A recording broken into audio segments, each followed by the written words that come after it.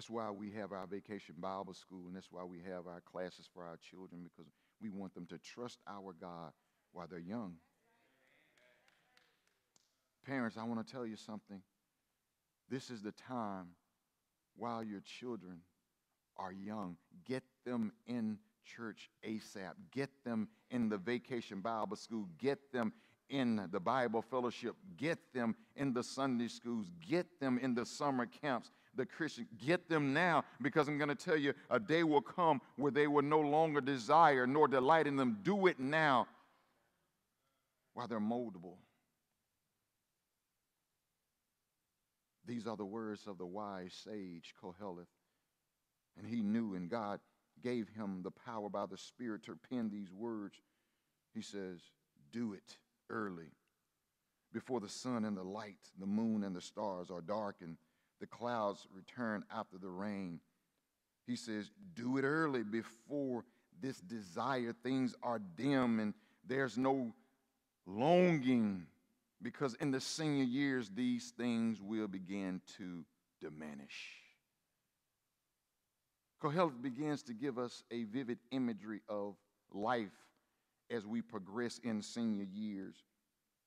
When you get down to verse 3, he begins to talk about the aging process. He's been talking about God, and it's beautiful because he goes back. We can go back, to the beginning of the book and see that he has continually talked about God's involvement in the life of every individual. But now when he gets to verse 3, he's talking about the aging process of humanity. He talks about how the body will experience these effects as it increase in age. And he used beautiful language to describe and explain how the body will begin to diminish as time progresses. In verse 3, he says, in the day that the watchmen of the house tremble. He's referencing the legs. As we age, the legs are no longer as strong as they once were.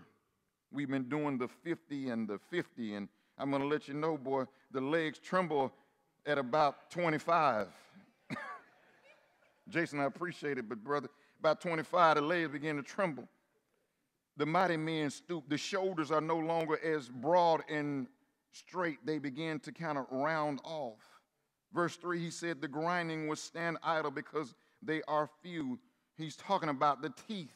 The teeth are no longer standing as strong, and they begin to diminish because we have to pull and replace, cap, crown. Those who look through the windows grow dim, the eyesight, the vision. And the doors on the street are shut as the sound of the grinding mill is low. Your voice begins to get lower. You can't speak with that strong tone and as you once could. One will arise, verse 4, at the sound of the birds. Just the least amount of noise disturb you. You want to try to, when you go stay somewhere, can I get a room somewhere where it's going to be quiet? I don't want to hear all that noise. Turn that music down. Why that music so loud? And remember, when we were kids, we were like, if it's too loud, you're too old. And now you're like, why is that music so loud? Turn that down. It's awful, isn't it? All the daughters of song will sing softly. The vocal cords are just not as strong as they once were. Verse 5, he picks up the psychological aspects of life. He says, men are afraid of high places and of terrors on the road. You no longer want to climb. You no longer get on a ladder and stand on the top level. You don't want to do that. No, I better not do it. I might fall. I remember getting on the house. I was getting the frisbee off as a kid. I just jumped off the house. I won't jump over a sheet of paper now. I don't want to injure myself. As we age, there are things we don't do because psychologically we're saying, I don't want to get injured. But when you're young, you don't want a helmet. You're not looking for knee braces or knee pads. Oh, I can do it. I got this. But he says, as we age, we're afraid of high places, the terrors on the road. Why are these people driving so reckless? You were once that reckless driver dipping in and out of traffic, doing 60 and a 30. Yes, he says, but as we grow older, these things change. The almond tree blossom, gray hair, the grasshopper drags himself along easily. We are easily annoyed with things because we're moving slower. We are driving slow. We're moving slow. People are bumping into us and trying to make certain we get out of the way, and we are just trying to move out of the way. But then he says, watch this. The caperberry is ineffective. The caperberry was a plant that was used for an aphrodisiac.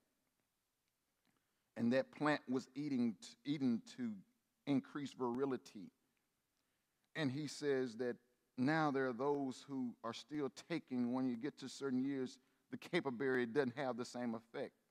The caperberry also was a plant that eventually would wither, and that whole imagery of the withering and the ineffectiveness because of age, he says, even the caperberry still does not bring the fulfillment that it once did.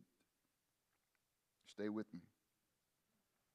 The aphrodisiac is not working. Why? Because we reach a point in life that is saying we're in a new season. What does Ecclesiastes say in 3:1?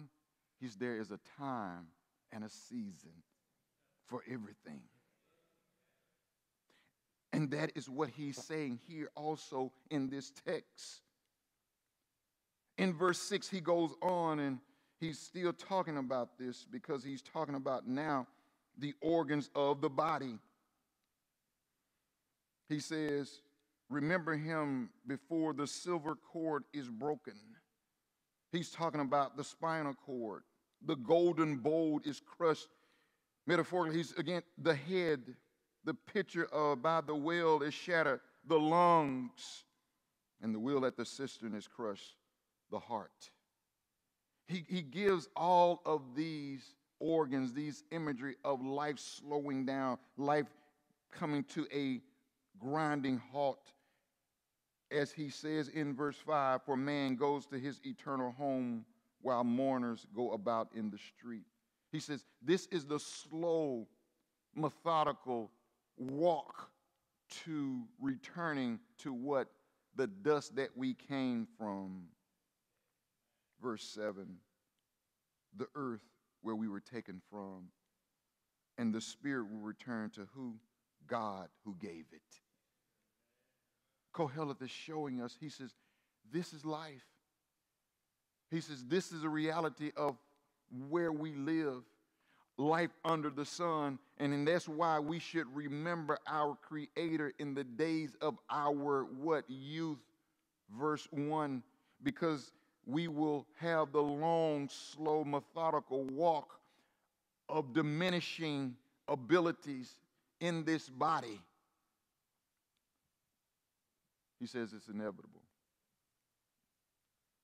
If you ever go to a funeral, sometimes you hear them sing the song, there's a leak in this old building and I gotta move.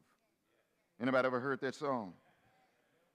They would sing that song, and I know you hear songs and you're like, well, what are they really talking about? But there's a leak in this old building and I gotta move. The old building is the body. It gets old, and because it's leaking and it is shifting, it is not as built tight and formed.